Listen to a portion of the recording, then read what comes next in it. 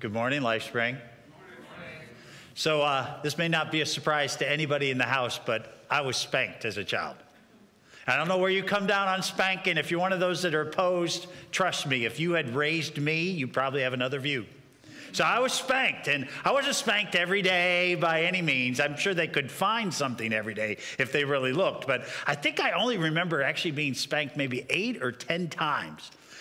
But one day I remember very clearly. We were at the county fair, and our parents set us free. They said, hey, go run amok, go with your friends and go enjoy the fair. And so we did. And he said, this is the only rule, be back here at 6. So we ran and we did the fair thing, and I was having so much fun. When 6 o'clock went and came, I didn't want to go back. And I didn't go back. And I just continued to have fun with my friends. And then the announcements on the PA system started to take place. Looking for Michael Green. I heard those. I still didn't go back. Finally, I don't know how much later it was. It was a good time later. I finally went back to our meeting spot, and there was this relief on my parents' faces. I could see it. They were actually glad to see me, which is good to see. But there was underneath this tone of frustration and anger. I could tell by just looking at my dad that he was on simmer, that he was angry. Now, he was civil and he was polite. He didn't raise his voice or anything, but I knew I had a problem. I knew there were going to be consequences for this, and I was going to have to wait, which is the worst thing, to wait, to actually have to just ride in the car. You have to get to the car. You have to ride in the car. You got to get home. Everybody's settled in, and then meet with Dad. And I hated that tension of knowing it's coming and just kind of wishing, hurry up, get it over with, right? But I hated that. That's kind of where we are in our Bible story today. The Hebrews are in this tension with God. We're in the story of this golden calf, and they have really messed up. They've messed up big time. They've made this calf to worship as another god in replace of their God. And they broke their covenant. Remember, the second commandment is make no graven images, and that's what they've done. They've made this idol, and they're worshiping it, and they're backstabbing God. I mean, they had this covenant they formed just about 40 days earlier, and they are betraying God. They're violating the covenant, and it's like adultery, and so God is furious. And we saw that last week. God is just so furious. And he threatens to kill all of them, to wipe them out. And he's justified doing it because of the rules they said they'd abide by, they weren't abiding by. And he's threatening to just wipe them all out. And Moses has his finest hour. Moses steps up. He's a great guy. Moses steps up like the leader he needs to be, and he comes between the people and God and intercedes and begs God to change his mind, to let go of his fierce anger and change his mind. And God listens. Incredibly, God listens, and God changes his mind. And he decides not to wipe them out, at least not right then and there. So today we're going to pick it up where Moses now has to deal with the sin that's in the camp.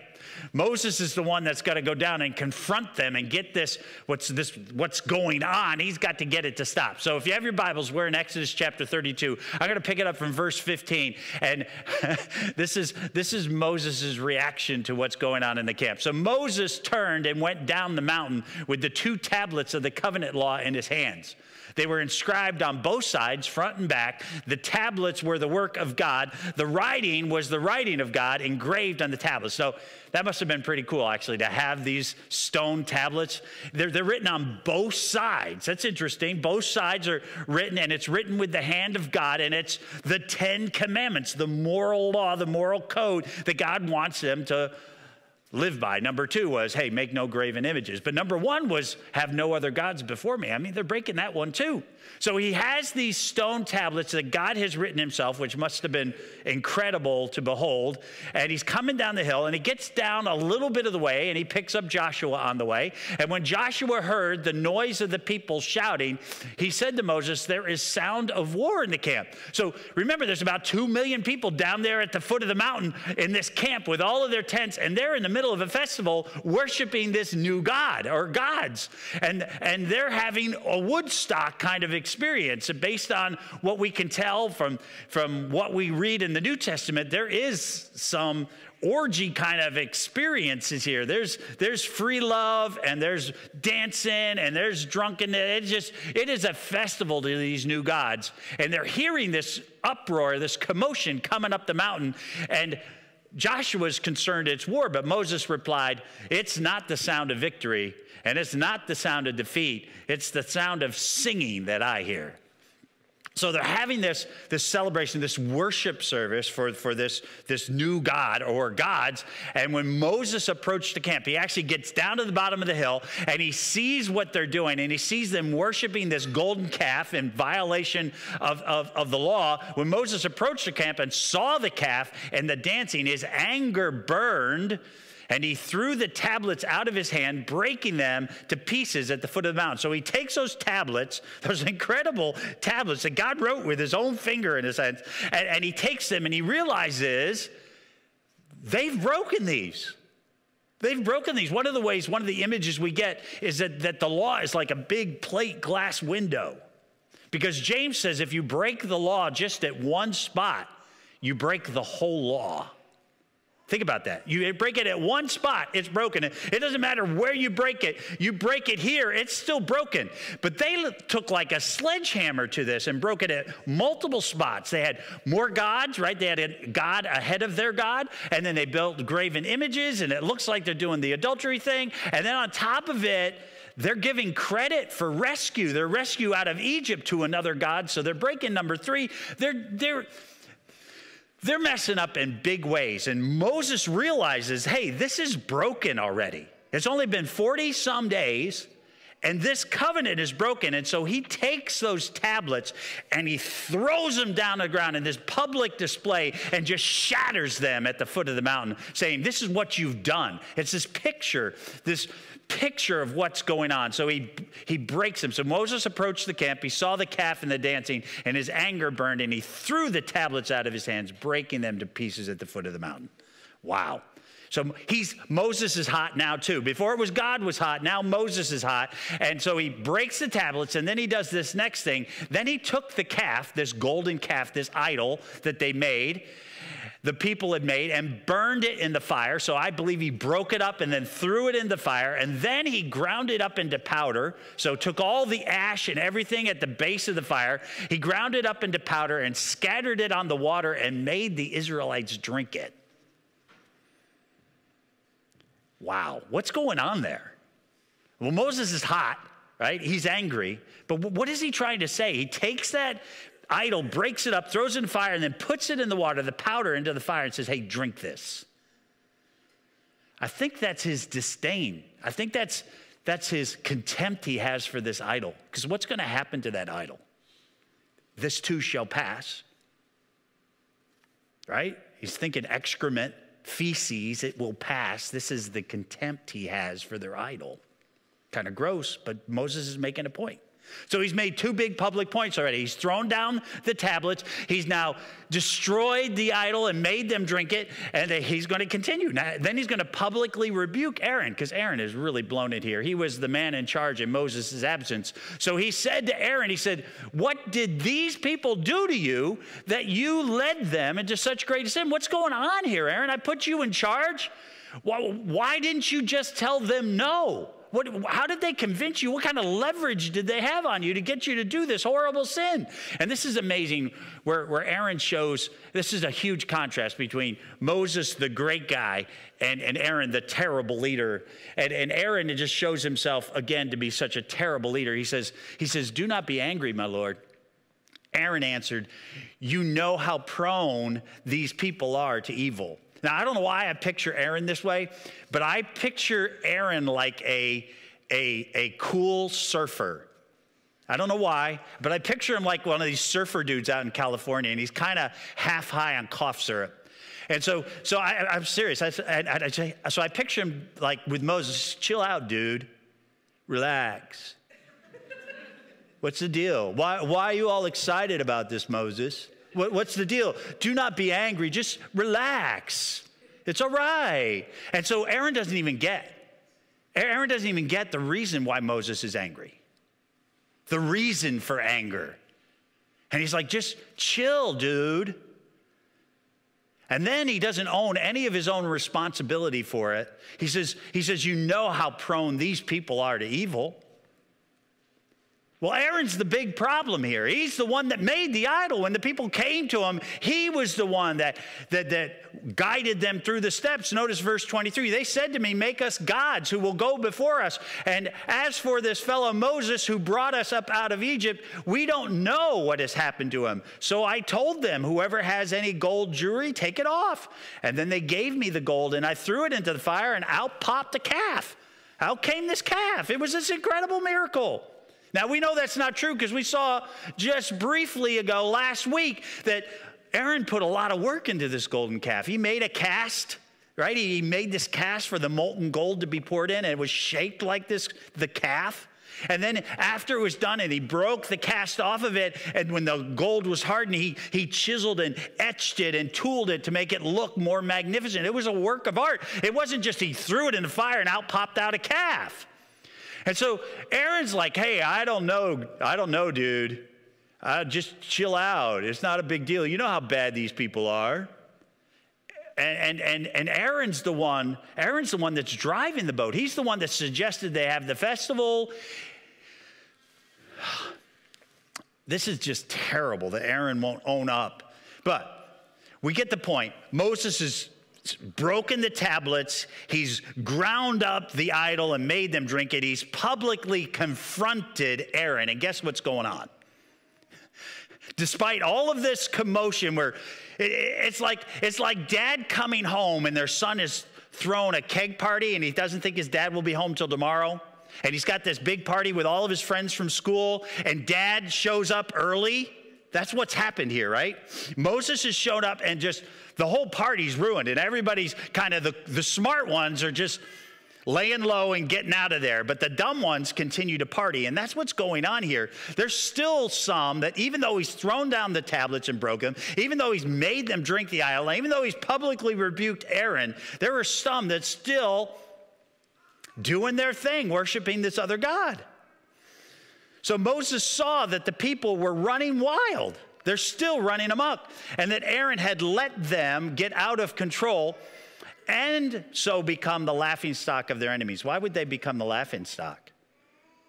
Because this was the God who rescued them. This is the God that did all these miracles to get them out of Egypt, miraculously saved them, and they're going to betray him in just a matter of days and turn to another God? It's foolishness. And so he stood at the entrance of the camp and said, whoever is for the Lord, come to me.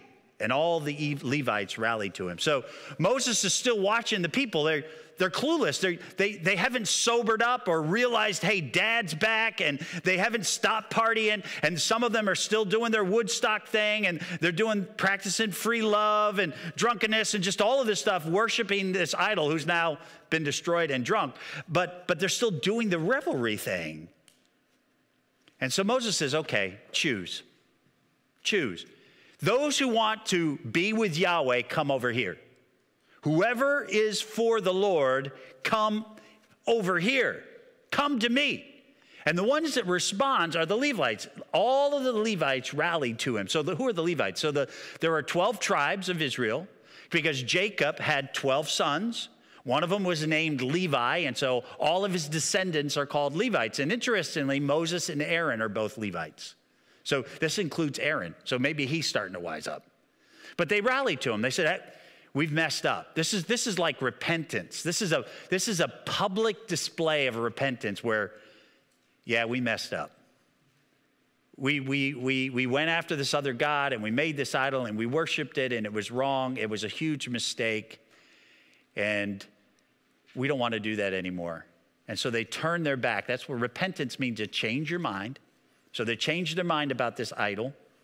And then it usually means an about face, usually includes a 180-degree turn because you've changed your mind. And they turn and they go to where Moses is. And the Levites practice repentance and they show up. And this is where we get to the hard part of the story where people tend to struggle. Verse 27, then he said to them, this is what the Lord, the God of Israel says. So this is a command from God. Each man, each of you Levites, right? Each man strap on a sword. Go to your tent, get your sword, and go back and forth through the camp from one end to the other, each killing his brother and friend and neighbor. Now that's a serious command. What is he really saying? He's saying this. He's saying, basically, there are people that won't stop. They're in absolute defiance of God. I've thrown down the tablets and broke them. I've destroyed this idol and made everybody drink it. I've publicly rebuked Aaron. And most people have wised up and realized, okay, the party's over. But there's people out there that are refusing for the party to be over.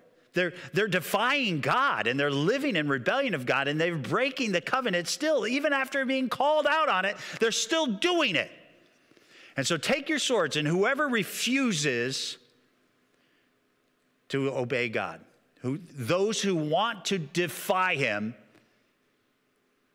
run them through. Kill them. And that's what they do. So the Levites did as Moses commanded.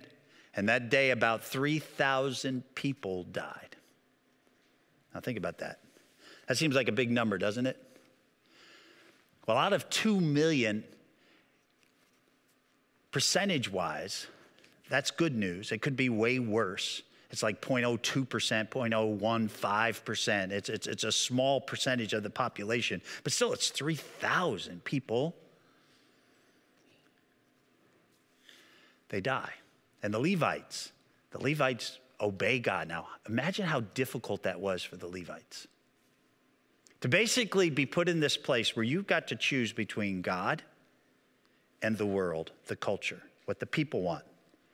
And I'm asking you to obey me, to be for God in opposition to culture. This is where we find ourselves every day as Christians, is it not? Every day, God asks us to live for him, to live differently, to live for Christ, and to be different than the world, to be in the world, but not of the world. And so that's hard to do, is it not? To say, hey, I'm going to live like God wants me to live. The culture's wrong on this, and I'm going to call them out on this. This is wrong. Isn't that hard? To have the courage to say, hey, I'm going to be a force here against the culture. I'm going to swim against the current. I'm going to swim against the tide. I'm going to swim against all the other fish coming the other direction and say, hey, this is wrong. And the Levites are willing to do that, and they're willing to do that even if it comes to a father or a brother or a friend, is what it tells us. The Levites did this. And notice verse 29. After they did that, Moses said, you have been set apart to the Lord today, for you were against your own sons and brothers, and he has blessed you this day. God honored their willingness to oppose their culture. Now let's talk about this, God's wrath, because this makes people really uncomfortable. But let me say this, if you really think about it, we all want a God who has some wrath in him. Do we not? Now you may say instinctively, no. Think about it. What do you want to happen to Hitler? What do you want to happen to Hitler? Do you think Hitler should just waltz into heaven and have this wonderful eternal life experience? I think every one of us wants justice. We want a God of justice who's willing to punish wrong. In fact, most people, if Hitler's name is brought up, there's like, oh, I hope there's a special spot in hell for him. A especially horrible spot in hell for him is the typical attitude. We want God to punish. We want God to bring justice. We just get uncomfortable when he actually does it. For instance, we would want justice against human traffickers, people, serial child abusers, serial killers.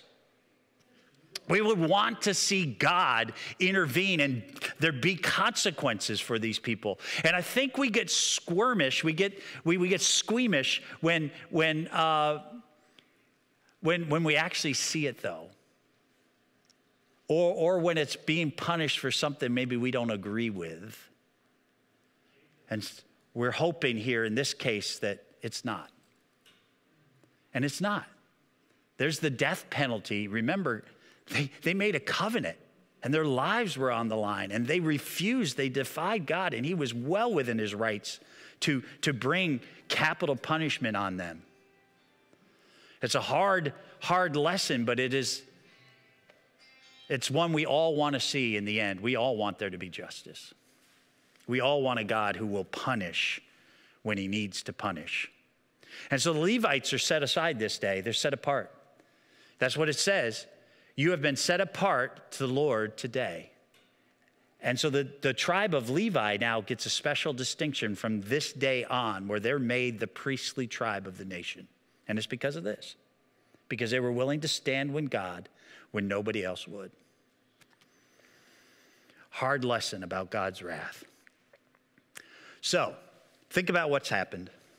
The party's over now, and all the defiance is gone. The camp is settled down, but Moses has broken the tablets. He's crushed the idol, made them drink it. He's publicly rebuked Aaron, and then he's weeded out the few that defied God right to the bitter end, which is kind of amazing. When the swords came out and the first guy got run through, you would think the other ones would wake up and say, oh, well, maybe I should fly right here. But they didn't. 3,000 died. And now it's the next day. This is the aftermath. And notice what it's like. The next day, Moses said to the people, you have committed a great sin. And it was. This is a huge sin. Please don't think this is a non-issue like Aaron. You have committed a great sin, but now I will go to the Lord. So I'm going back up the mountain. I will go to the Lord. Perhaps I can make atonement for your sin. So what does that mean? It means they're in the same predicament I was that day at the fair. Meaning God is still angry. Just because he decided not to wipe them out doesn't mean their sin's forgiven. In fact, they're not. Moses realizes their sin is still not forgiven, that God is on simmer, that God is angry, and there's consequences still that are hanging over their heads that haven't been dealt with yet. They're in a terrible spot. And so he's thinking, guys, you really blew it yesterday, and I need to go up at the top of the mountain, and I got to see if I can get some atonement for your sin. And atonement means covering. It's when they would sacrifice an animal, collect the blood, and sprinkle it on the altar to cover the altar, to cover their sin. It means forgiveness. He's saying, I've got to go see if I can find a way for you guys to be forgiven, because you're not. You're not forgiven. You're not okay. You may be alive, but that doesn't mean everything's fine. You're still at odds with God. And so Moses goes up the mountain. Verse 31. So Moses went back up to the Lord and said, oh, what a great sin these people have committed. They have made themselves gods of gold. Verse 32, though. Moses, I tell you, he's a great, great man. But now, please forgive their sin. Forgive their sin. But if not, then blot me out of the book you have written. There's a theme throughout the Bible about this book of life. And the idea of the book of life is your name was written in it. Everybody's name gets written in the book of life because you had life, you existed. But the idea is names are blotted out when they're judged. And the only names that remain in the book of life are the ones that have eternal life in the end, the ones that get to heaven. And so Moses is saying, hey, if you won't forgive them, punish me instead. Please forgive their sins, but if not, blot my name out of the book of life. Send me to hell. Let me bear the consequences. Let me be punished in their place, in a sense. I think Moses is so familiar with the sacrifices by now that he's thinking, maybe I can be the sacrifice. Maybe I can stand in the gap for them, and maybe I can take the punishment of God so that they can be forgiven. Now, isn't that amazing? That is a great leader who loves his people, who's basically saying, hey, punish me instead. Let your wrath be upon me. That's an incredible offer when you think about it. I tell you, he was a great man. But notice what it says in verse 33. But the Lord replied to Moses, whoever has sinned against me, I will blot out of my book. What is he saying?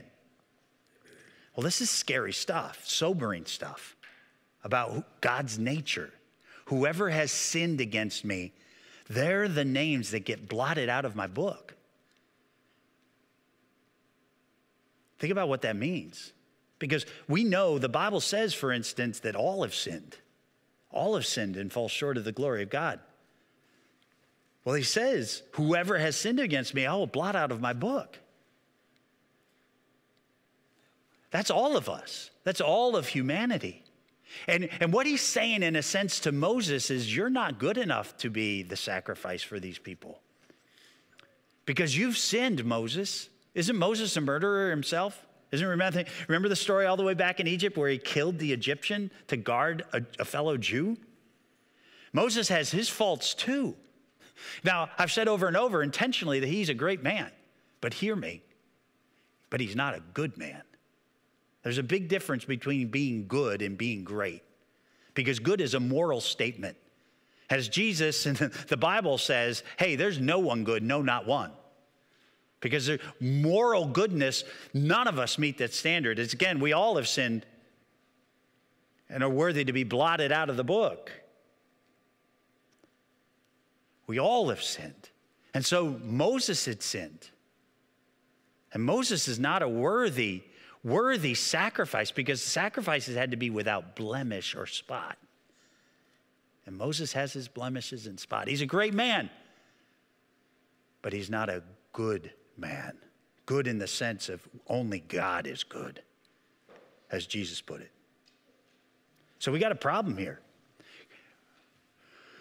He's basically saying, Moses, you can't die for their sins. You're not a good enough sacrifice. You're already, with your sins, you're worthy of being blotted out of the book. And this is a problem for every single one of us, every single human being on the planet. So verse 34. So now go. And we're going to find out God's still angry here. Now go, lead the people to the place I spoke of, and my angel will go before you. We're going to find out later what God means in this. But basically, he's saying this: I'm not going with you anymore. My angel's going to go with you instead, but I'm not going. I'm not hanging out with you. I'm not pitching my tent in the middle of your camp. I will not live with you. I will not live with a rebellious, sinful people. I am not going with you. You lead these people, and I'll send an angel, but I'm not going, is what he's saying, which is huge, heavy news we'll find out later, next week. However, when the time comes, and this is a big however, when the time comes for me to punish, I will punish them for their sins. That's heavy stuff. And that's the predicament of everyone in humanity, every single one of us. Because everyone who sins, worthy of being blotted out of the book. And even though we're alive, just as they are in the camp, even though we're alive doesn't mean we're good with God. In fact, they're not good with God. And so they have this punishment hanging over their heads, do they not? These consequences are looming for them. And they're living under this weight, this doom, this cloud, this storm that's coming. When the time comes for me to punish, I will punish them for their sins. That is just ominous and heavy and hard. But that's the predicament of every single one of us. So if you go to Romans chapter 6, there's a verse in there, Romans 6:23, it says this: the wages of sin is death. The wages of sin is death. Now, we already saw that we all sin. There's no one good, no, not one. All sin and fall short of the glory of God. We've all violated the command. Remember, it's a plate glass window, and if you break it at one place, you break the whole window. The whole window has to be replaced. And so we know that left to our own devices, we're in the same boat as the Jews. We have this doom hanging over us. Death is looming, and God's judgment is there, in a sense, waiting for us. And that's the weight that every human being lives with in life, apart from Christ. And that's the picture here. In fact, it gets really bad in the next verse, because verse 35, and the Lord struck the people with a plague because of what they did with the calf Aaron had made. So a plague now lets loose in the camp, and people start to die. And that's where the chapter ends. What are we to do?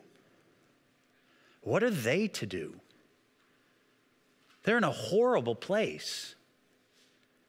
But every human being's in the same place, because we all sin. We all desire things that are not ours. We all tell things that aren't true. We all lust after the opposite sex. We all do these violations of the covenant. We all do them. And so what is our hope? Well, it's Jesus Christ. Moses couldn't die for their sins because he was a blemished sacrifice. He wasn't the spotless lamb he needed to be. But that's why God had to come in the flesh. Ask yourself this question: how was Moses saved? He's saved the same reason we're saved, except he was looking forward to Jesus and we look backward to Jesus. But it's still Jesus, that sacrifice for the sins of the world. So Jesus had to come. Why? Because no one's good except for God. So God had to come in the flesh, live amongst us, and perfectly live out the covenant, to fulfill it, to complete the law, as he said. He came and lived this perfect life on earth. But then he willingly went to the cross to die in our place, to be that lamb that was sacrificed so the blood could atone for our sins. And when Jesus died that day on the cross, when he gave up his spirit, he says, "It is finished."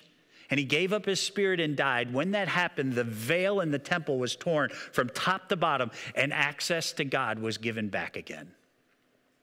And all who ever believed, whether they were looking forward to Christ or us looking back to Christ, whoever believes shall not perish, but have everlasting life. Now, this camp of 2 million people, they don't know this yet. And this process with the golden calf, God's going to teach them about sin, the enormity of sin, and the seriousness of how do you ever pay for it? How do you ever get rid of the consequences? How do you cover sin? And there's only one way under heaven by which we may be saved, and it's Jesus Christ. And so wherever you are, if you're one of these people that you haven't really actually embraced Jesus as your Savior yet, he is the way, the truth, and the life. And no one comes to the Father except through him. Because all have sinned and fall short of the glory of God, and the wages of sin is death. That's what we deserve. And so until we receive Jesus Christ, until we receive into our hearts and into our lives, we live under this